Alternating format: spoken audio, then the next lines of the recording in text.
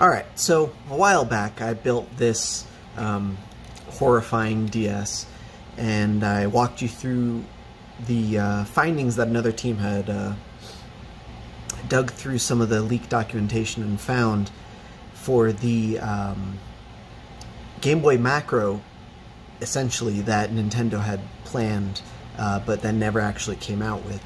Their idea was they would take a regular DS Lite, hack off the top screen, and in its place add 3 extra buttons, probably not like this, and an AV out so you could play your DS on the TV. For whatever reason, they canceled that. It is a built-in feature to the chip that the DS Lite uses to the CPU, so it is unique to the DS Lite. It doesn't work on the original DS, but if you want screen swapping, there are ways to do that on the original DS as well. But long story short, when I went through this, it was very much a very premature project, and it has somewhat matured since then, as you can tell by me swapping the screens on a DS with no software in it. So yeah, the hack itself has matured to the point where you can just install it on any DS. You don't need a flash cart to run it. You do still need a flash cart to install it. We'll walk through that in a moment. But yeah, it works. As long as you don't need the actual TV out functionality, there's no extra hardware required aside from a few extra buttons. If you wanted to be really creative, you could do something like I believe that Rotronics has done, where you wire up button combos so you can just hit like down B or something to swap screens, or trigger picture-in-picture, or adjust the opacity picture-in-picture, so on and so forth.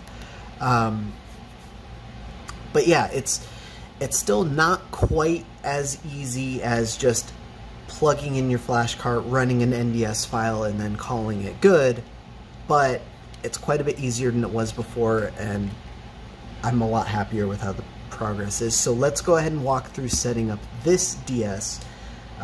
This was my proof of concept, really, but this is a perfectly stock, unmodified, particularly gross DS that just happened to finish charging. Oh, no, it just has a crappy port. We can take care of that later. But let's go ahead and start off with this. I'm going to go ahead and get this plugged into my computer, and let's go over the files that we need on the SD card. I have already prepared this one because I just did this, but let's walk through it anyway. Just to go from the beginning, let me get that plugged in here.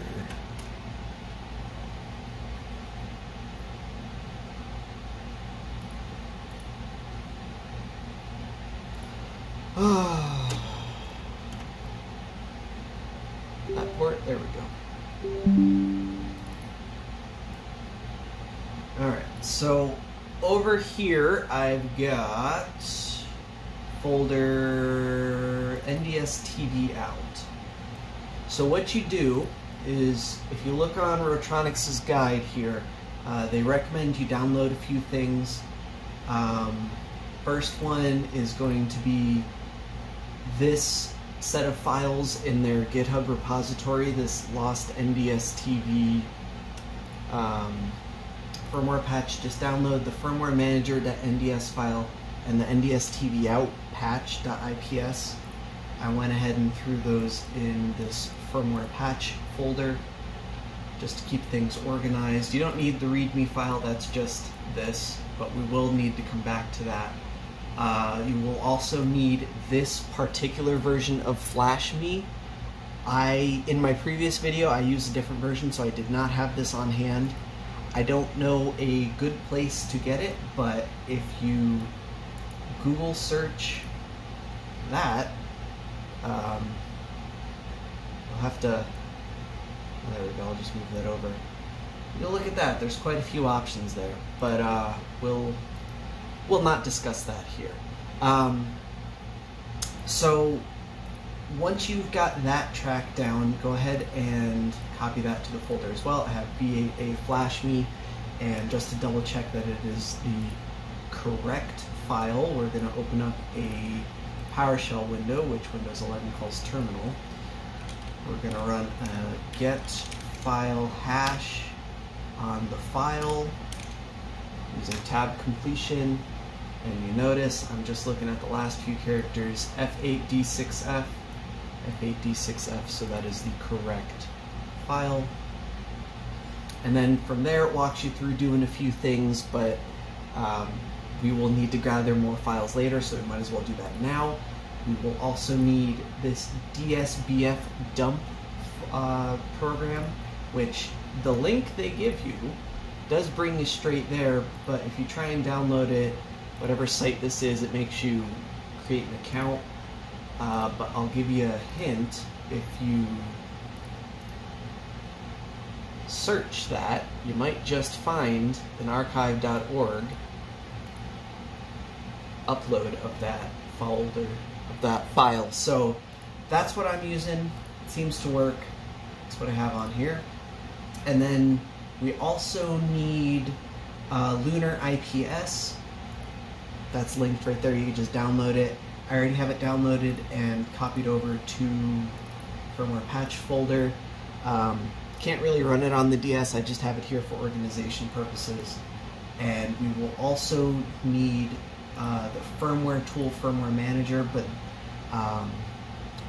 looks like the NTSC out team lost Nintendo history. It looks like they already pre-compiled it, and that's what one of the first files you downloaded is.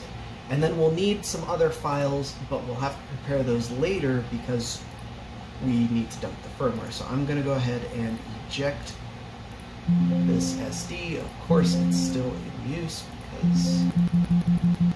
Thanks, bud. I didn't run anything. I'm sure it's fine. Alright, SD card here. Pop that in my ACE card. And pop that in here. Because that's unreliable, I'm going to unplug it, but I recommend leaving it plugged in. Also need to have the battery cover off for this. And real quick, let's go over something. Oops. You guys saw that auto booted into my flash cart without even so much as a health and safety warning. The reason for that is because I haven't walked through the initial startup of this thing. And I'm going to do that real quick. I don't think that it will cause any issues if we don't do that, but I'd rather play it safe than sorry, so we'll just walk through that real quick. And you might notice that this DS does not have a working top screen. That is one of the biggest reasons why I chose to use this DS. The other reason was that it was right by my desk and I didn't have to go digging through my pile of DSs. But anyway, I have already tested this DS. Everything does seem to be working. Once you run through the initial startup screen, two things I like to do out of habit is I like to go in and change the Game Boy mode to the bottom screen. That's not strictly necessary once we get the screen swapping set up, but it is a lot easier, and you can always change it later. Can change the language. I suppose we'll pop this into English. And auto mode, I like to leave it on auto mode instead of manual mode. That way, when you leave it on auto mode and have a cart in, it just automatically boots it. But you notice, since we walked through that initial startup, now we have that health and safety warning. If I didn't walk through that startup, it would just auto boot without that health and safety warning. No hacking necessary. But anyway, go into my SD card here. We'll go into the NTSC out folder that I made, and we will start with Flash Me. The top screen's still messed up, but that's fine. We won't need it. To start, we need XB. There we go.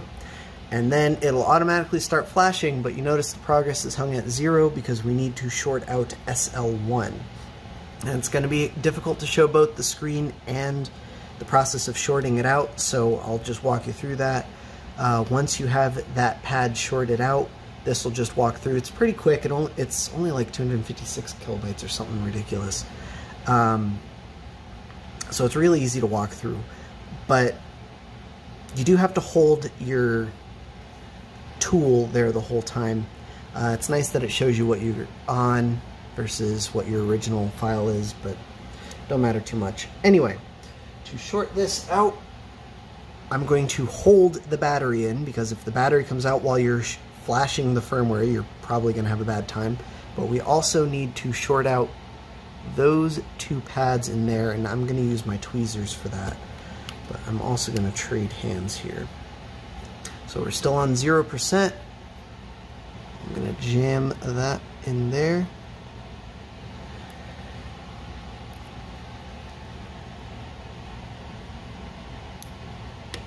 It takes a few tries sometimes.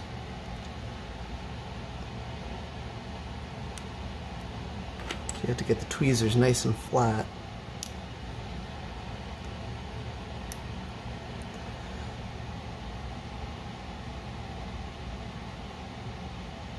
There we go. You can see it flashing there.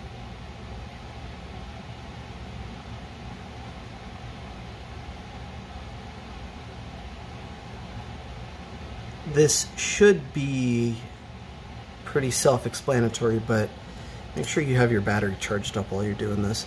Firmware successfully flashed. We can turn off the DS. Excellent. So we'll go ahead and restart it. Notice now it's booting straight into the game without having that health and safety warning. Nice and easy. But now we need to dump the firmware. We will use DSBF to do that. I already copied that earlier. And here's the annoying part. Because my top screen is dead, I can't actually see the progress. This software runs on the top screen only. It is what it is. If it makes you feel any better, it might be worth repairing the top screen just to make sure that this goes through. But I can tell you from experience from doing this one, which already was partially patched, so as long as I ran the software through recovery mode and then Twilight menu, and then after running the patch and then trying to run the dump, you know, I was still able to use my buttons so I could swap the screens around. But anyway, I did run it. It takes like 10 seconds to run, so all this time I've been rambling. It's probably done. So now I'm going to go ahead and power it off, pop the SD out, and we're going to switch back over to my computer again. Pop that in the reader. Alright. And so now we should have, we dig through, we're going to have something named, that? Is that it? I think that's it. FWFF6911. I guess it's going to be different depending on which specific software you have on your machine. What's it called? Let's go into... No, yeah, we're here. Let's go to the Rotronics.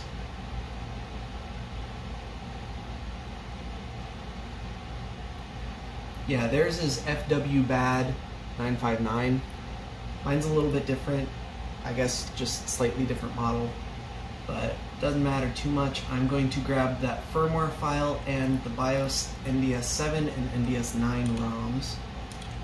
I'm gonna cut those, and for organization purposes, we're going to throw them in here.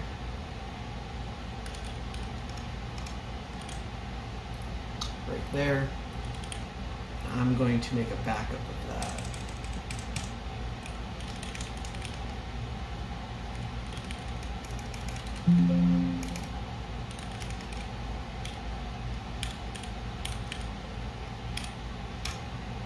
Alright, now we need Lunar IPS. We will apply the IPS patch to...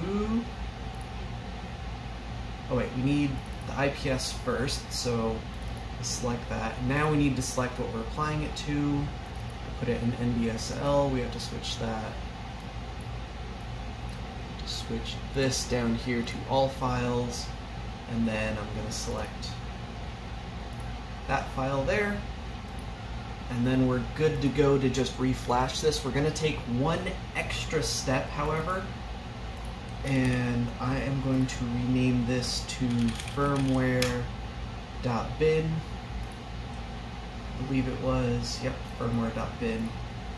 And then I'm going to copy all three of these into my no cache GBA exe, start that up, and in options I've already set mine. Oops, not save options. We want fix option. No, I already forgot. Emulation setup. Okay, options, emulation setup, and then under this right here, reset / startup point, we want to change that to GBA / NDS BIOS. I already changed that on mine, and then we will fire up something, anything. It literally does not matter because we're not booting into the game. Let's fire up Peggle. And then it should boot into the system. And because it's booting into the system, we know that the patch went good, or at the very least, if the patch didn't go good, we can recover from it. If we boot into the game, we're going to have problems, but that doesn't matter. All we care about is that, and because I ran this off my flash card, I won't be able to eject it now because it doesn't stop running in task. Alright. Now, ooh, I almost forgot a step. I was getting ready to eject it. Okay, so now that we know this works, I'm going to go ahead and copy the patched bin to the root. We're going to go into firmwares and delete that and paste that there. I don't know if flashing a different binary will do bad things, but I assume it will. Of course. Oh, there it goes. Alright. Pop that out back to the DS here.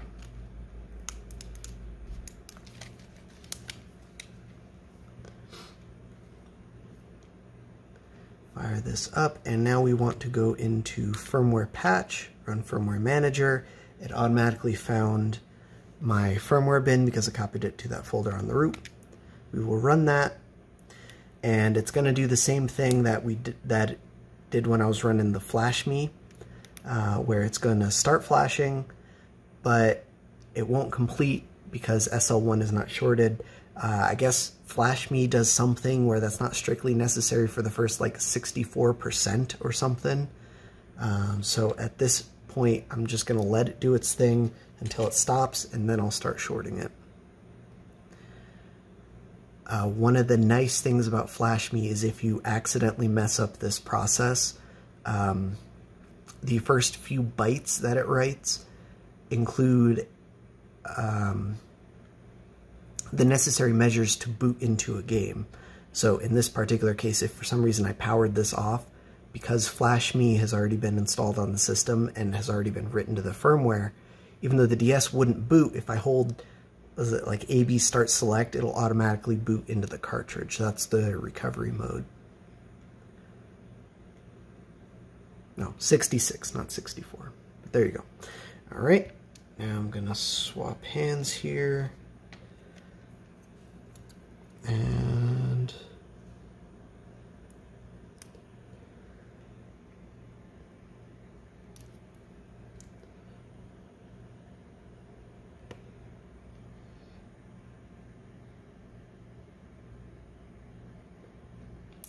nope.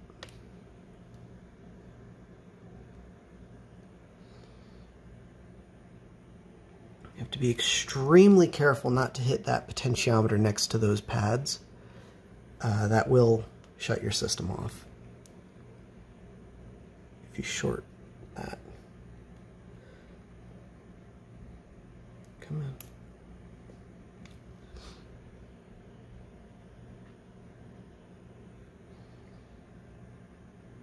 There we go. Can't see that. That's my hand. Oh, I accidentally released it, but we got to 72.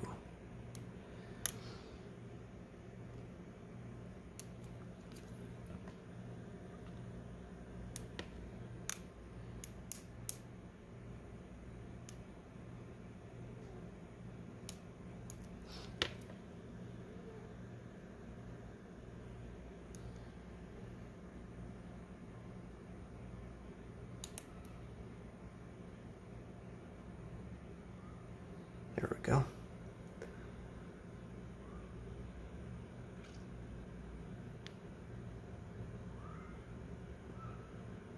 Just have to hold this awkward as heck pose until it's done.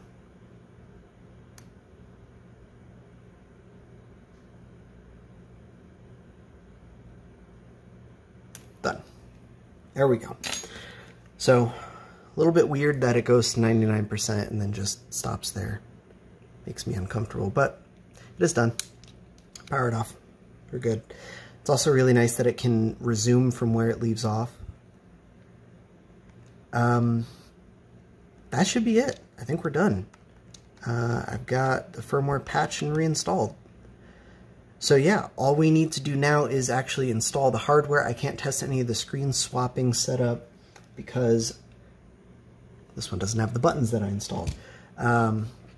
But we'll have to pop out the screen and pop in the NTSC TV out kit here, and we'll check that out. Should be some good stuff. Of course, you can avoid all of this. I know there are a few sellers out there selling pre-patched firmware chips. So if you pop open your DS Lite and you swap out the Wi-Fi chip, swap in one of those pre-patched ones, you can skip all these steps.